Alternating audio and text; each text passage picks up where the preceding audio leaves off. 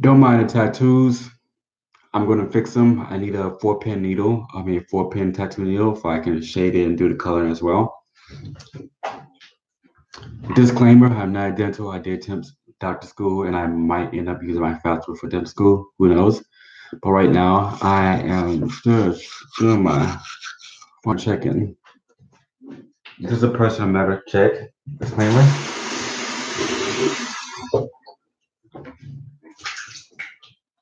Disclaimer.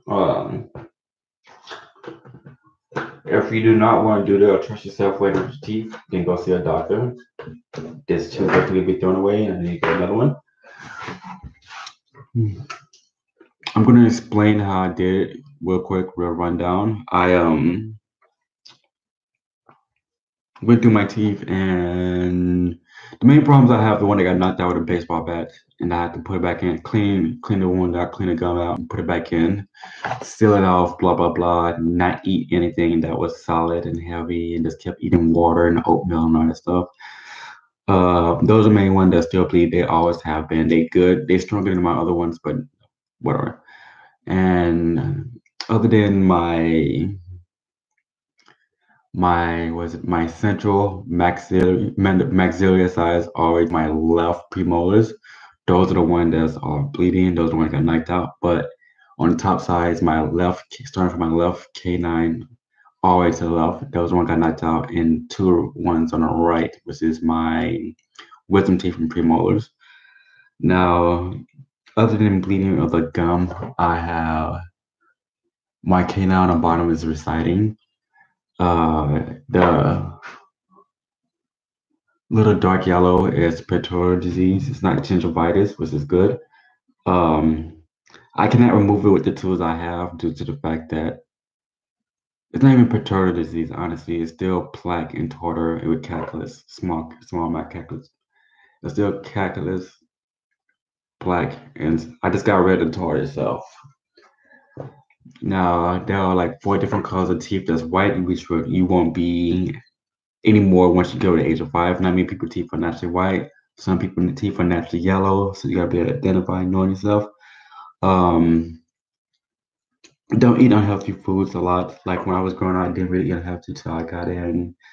Like between in high school, I started eating, I started working out. Then next thing you know, that just poof it down, stupid military. And afterwards, smoking, drinking, all that stuff, not being fit, or have a good blood pressure or cholesterol, that also can damage your teeth. Stuff like that. And I'm brushing it. I brush my teeth three times a week.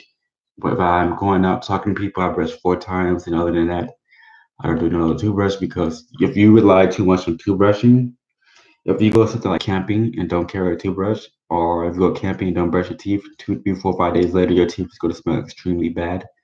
So I don't brush my teeth often for my teeth can get adjusted to it. Now, I do brush my when I used to work every day. I brush my teeth like 4 times, twice a day. Or when I did work, I work 4 days, or maybe 5 days or 7 days, twice.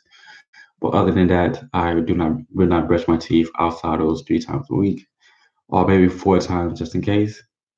Um, at the moment of time, my teeth have plaque on it that I cannot remove with the tools I have. I need a vibrator plaque removal or a water jet plaque remover as well as pressure removal. Right now, my gum lining, which is the height of the gum itself, on a see where my gums go in between my teeth.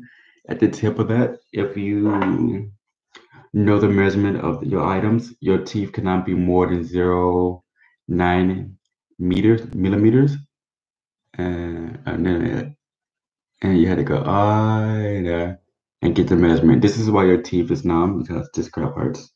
Numbing agents do not feel like making.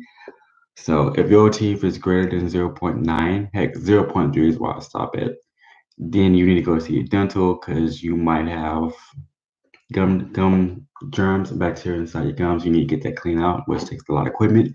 I can make it. I don't feel like do it. I can buy it. It's expensive. So at the moment of time, I need to set up a dental appointment.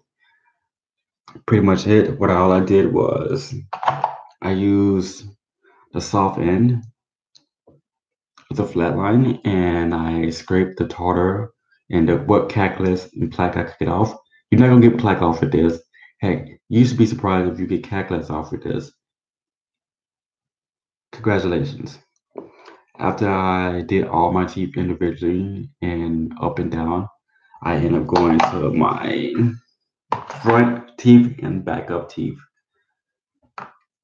Going over my other flatliners, I use the bigger end, not the small end, because I want to get the gum lining of my teeth where the roots of my teeth meet to remove any germs I could get hold of or plaque. And I kept changing out, dipping in water, alcohol. Now, this is where your teeth get numbed at. This is why you need a numb because it's painful. And then I went to the bigger pointer ones. I went to this one if I can get the angle at the back of my wisdom teeth, which I need a lot of cleaning on, which I'm too lazy to do. Not jiggling around the mirror. And this can also be used to clean inside the gum line, but you need to dip it into antibacterial and go in there and dip in antibacterial and go there.